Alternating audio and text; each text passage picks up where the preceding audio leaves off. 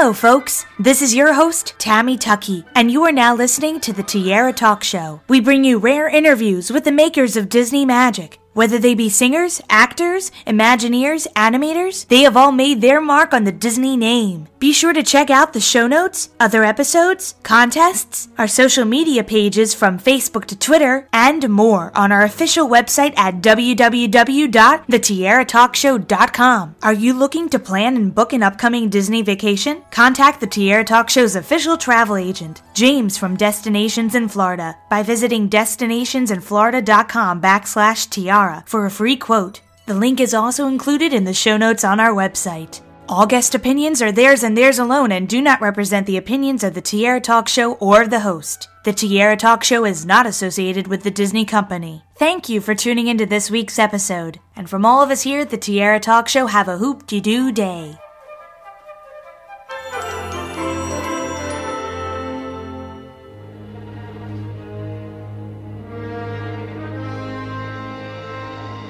I'm excited to welcome this week's Tiara Talk Show guest, former Disney storyboard artist and animator Rebecca Rees. Welcome to the show, Rebecca. Thank you very much. It's wonderful to have you on finally because, of course, we had your husband, Jerry Rees. He's been on our show 2 times. He was our first guest, and he's been celebrating each Tiara Talk Show anniversary with us, and I just felt awful because I said, Rebecca's done things for Disney too. I really need to have her on the show. So I'm so glad we could arrange some time to talk. Well, that's wonderful. Thank you. Sometimes I forget about my past, so it's nice to be reminded. Well, let's talk about Brave Little Toaster, because that's one of the first Disney projects you got to work on with your husband, of course, Jerry. So the Brave Little Toaster, 1987, you were a directing animator. How long was that process of from beginning to end to create Brave Little Toaster and release it to audiences? I think it took 19 months altogether, and I was on Brave Little Toaster for the production.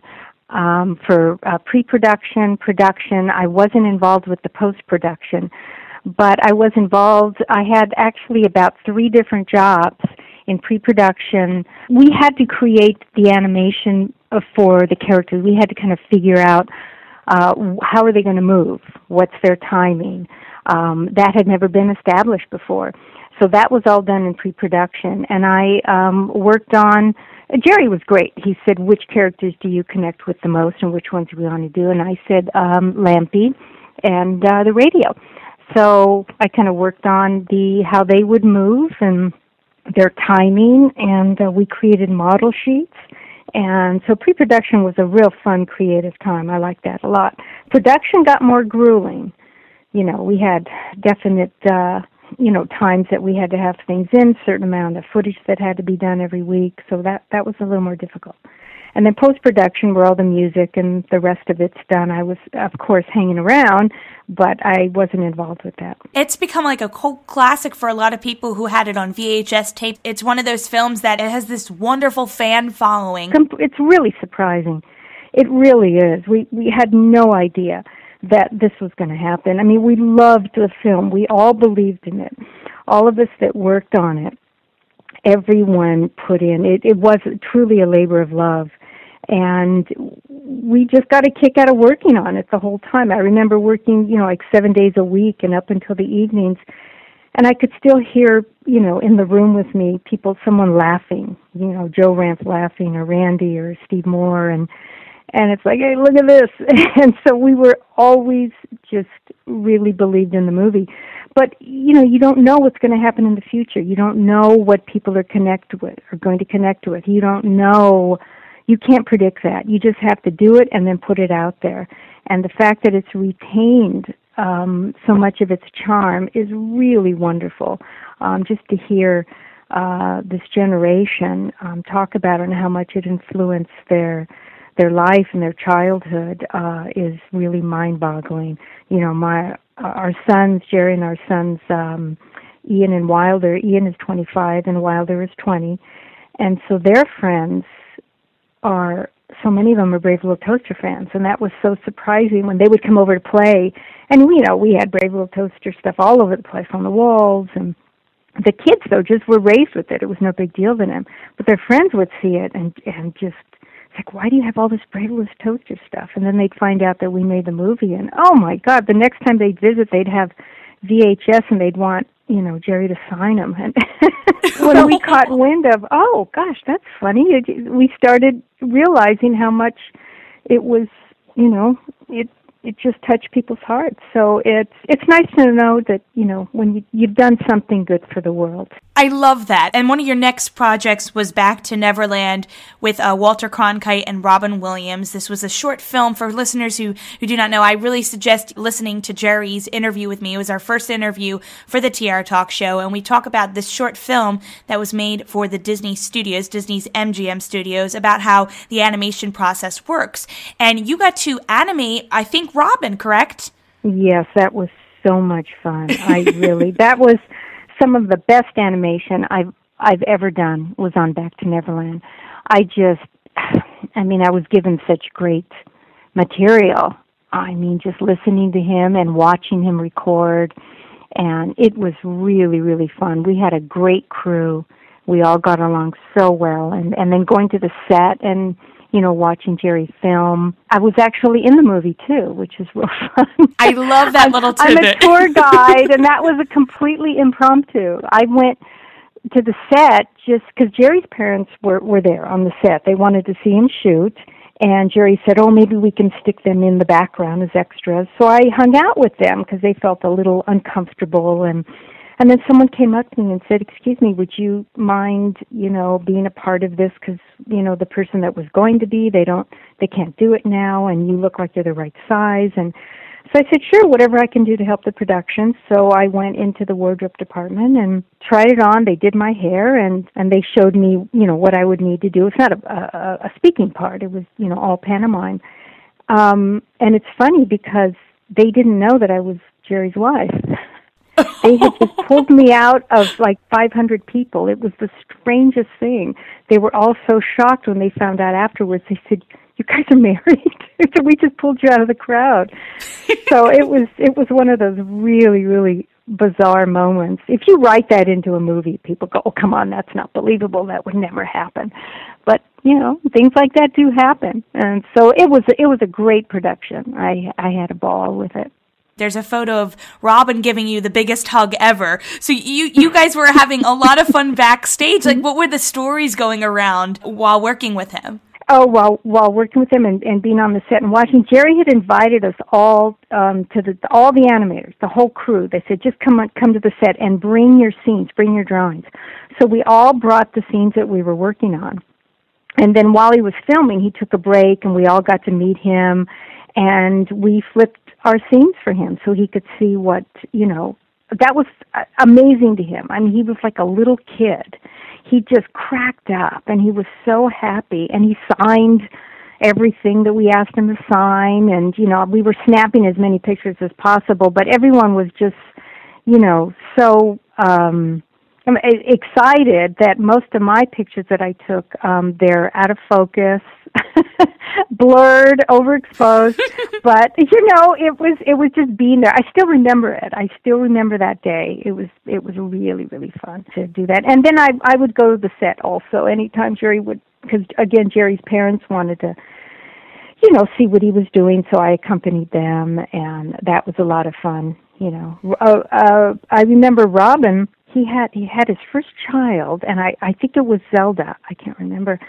And she had just been born, and he had asked, everyone was running around the set saying, he's requesting if we could get something called a Teenage Mutant Ninja Turtle doll. And I'd never even heard of that before. We were all kind of laughing at, what the heck is that? So they had just come out. They were very popular for kids. So everyone was scrambling, running around trying to find one of those dolls for his kids.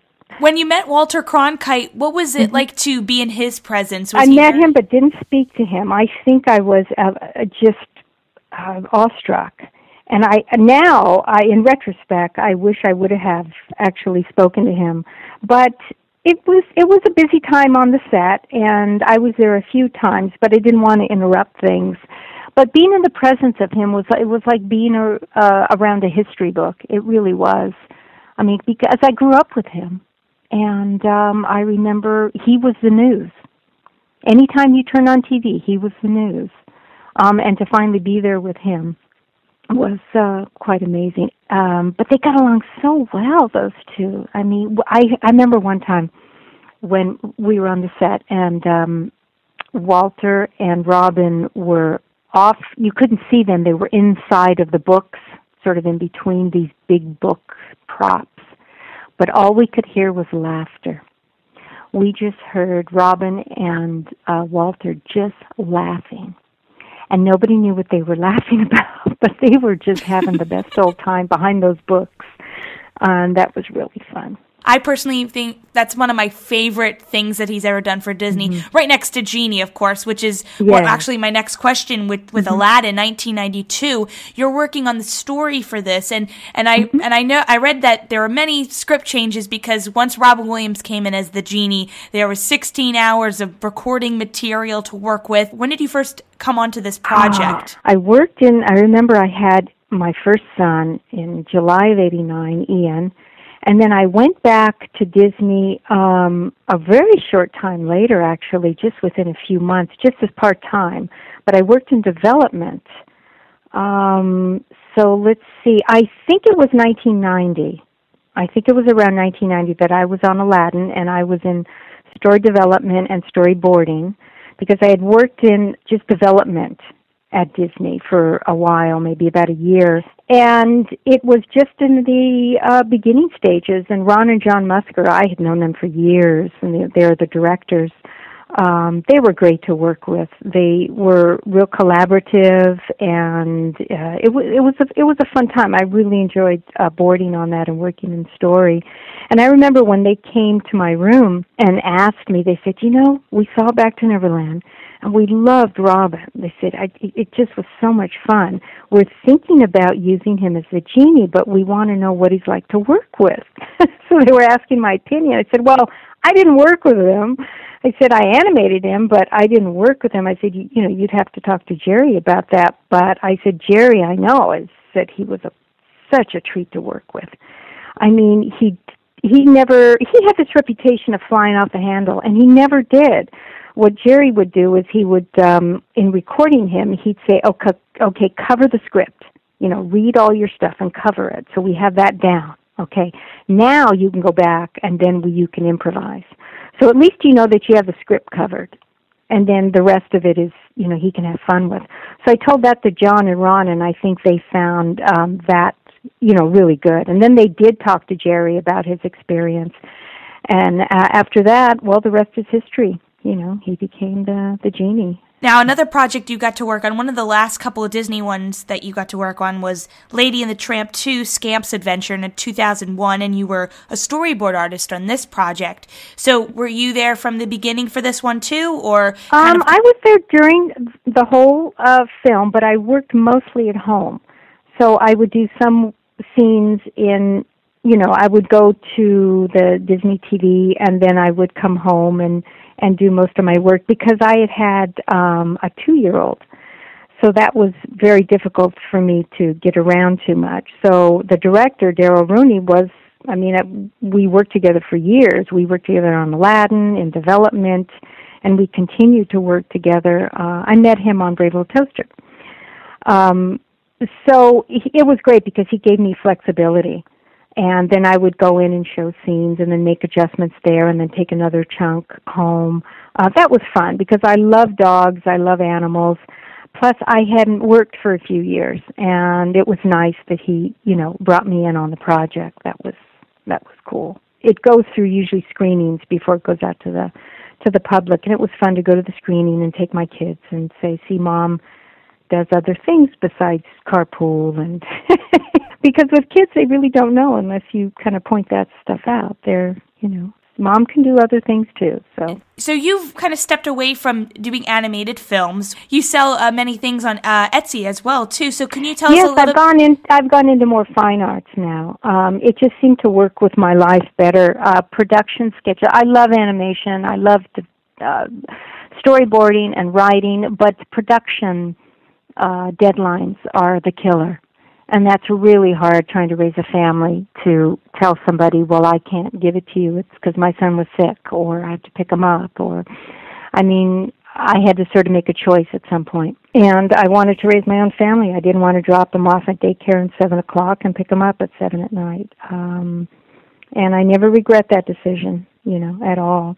For me, it worked out well. I do have two stores. I have an Etsy store, and I have another store called Redbubble. And on Etsy, I sell original paintings, drawings, and paintings. A lot of different categories. One category that people seem to like the most is my series of bamboo paintings. And then on Redbubble, you can buy reproductions of my work. So if you can't afford an original, then you can go to Redbubble and you can get a print or cards or posters or it's a great site. It's called Redbubble, and that's all one word, redbubble.com. I'm going to put a link in the show notes below so you can go directly to them. Thank you. Mostly I work in a style, it's called sumi-e, and it's like a one-stroke style of painting. It's very simplistic, and it's an old, ancient Asian form of art. But I've taken it and I've given it my own interpretation and my own twist. I do work with color, and I have sort of my own technique of sumi-e. And I love it, and I think I was influenced in all the time that I spent in Taiwan working on toaster. I loved the artwork. I brought back a couple of pieces, some paintings that I've hung in the bedroom. And then a few years ago, I decided just to dig into it and start experimenting with my own sumi-e style. And it's fun, and it's very relaxing, and people have been very responsive. So I'm real happy with that. And if ever there would be the right project that would come along from Disney again, maybe another Brave Little Toaster film, would you be interested in partaking in revisiting those characters and animating again? I would, sure. I never say no to anything, very rarely, even chocolate. Neither do I. We both share that. Oh, but my arms and my eyes and my creativity is always open. I'm always looking for something new and the next thing. That's what's fun about being an artist, is that you can go it's like a map. You can go from one place to the other, and it's always fun. The journey is magnificent. That's the best part of it.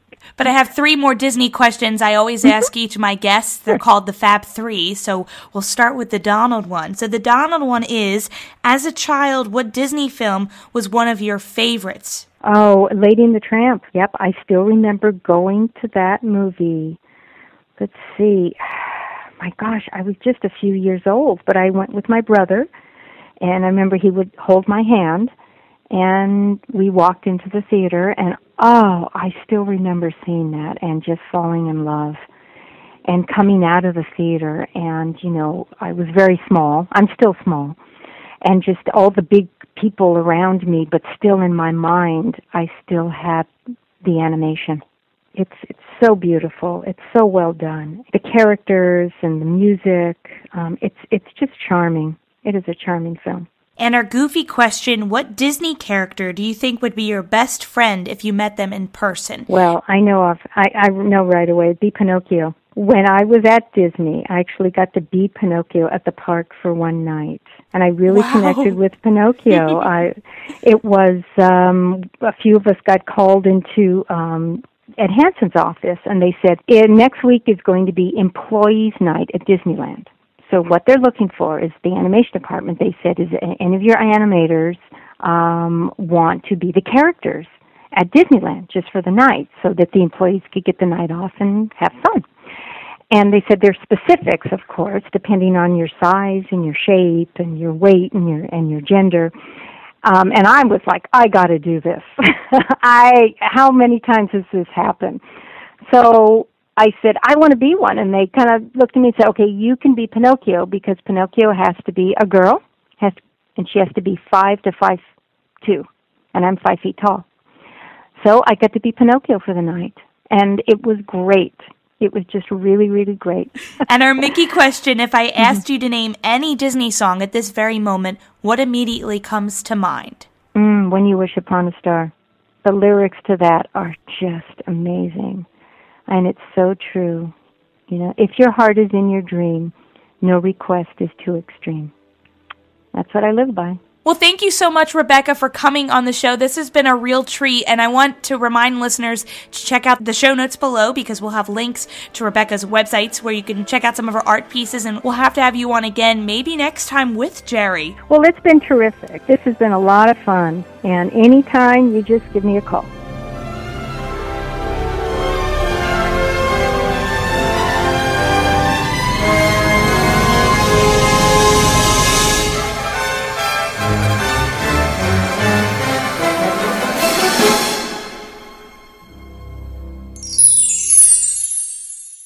I can even be you, walk to Cronkite. Now hold on there.